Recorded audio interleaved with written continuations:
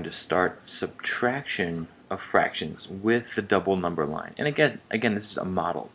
So the point of the model is to stretch your intuition, these fractions, to help you think about what's actually happening. It's not a foolproof model, it's not perfect. It's just something we can use to help us understand the idea behind each subtraction problem. So let's get started.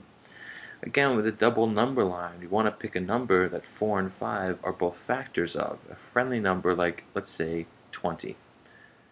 And then what we can do is say, well, what's 1/5 of 20? That's just 4 because 5 goes into 20 4 times. So here's about 10. Let's say that this is about 5, there's 4. So that's about a fifth of 20 is right here, and I'll make a little dot at 4.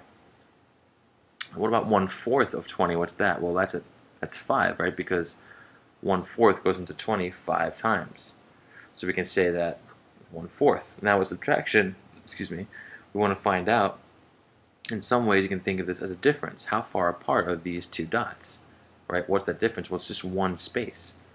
And we're dealing out of 20, so it's 1 out of 20. So all you're doing is looking at the difference, the distance between these 2 points. That goes up here, that's this number. And then 20, that's the denominator, that goes down here. Because what you're saying is the difference between these two fractions is 1 out of 20. And that's what this fraction means, 1 out of 20. Let's try another subtraction problem here. We have 3/5 minus 1/10. So 5 and 10 both go into 10 very nicely. And this time let's start with 3/5. What is 3/5 of 10? Well, 1/5 of 10 is 2, right? Because 5 goes into 10 twice.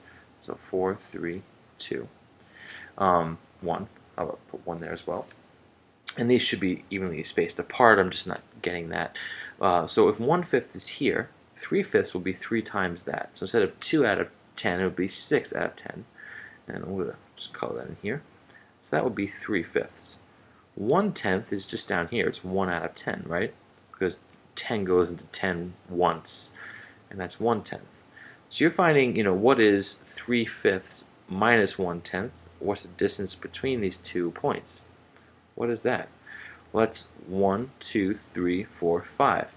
5 out of what? Well, here we're dealing out of 10, so it's 5/10, and that's 1/2. So the difference between these two fractions is just 1/2. And our last problem here in this string, 3/4 minus 1/5. What do we do? Well, 4 and 5 are both friendly with the number 20. So just like in the first problem there, and we knew what 1/4 and 1/5 was. So 1/4 was 5. Here we have 3/4. That's going to bring us to 15. That's 3/4. We label that. 1/5 again is just 4. I'm going to be a little bit looser here with my construction because I know the idea now. How far apart are 4 and 15? Well, they're 11 apart. So here I can say if I subtract the difference between these two, it's like getting 11 out of 20. And that would be my answer. And again, all I'm saying here is that this distance is 11.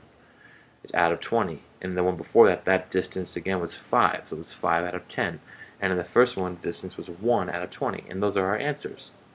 And in the next couple of strings, we'll keep working this out.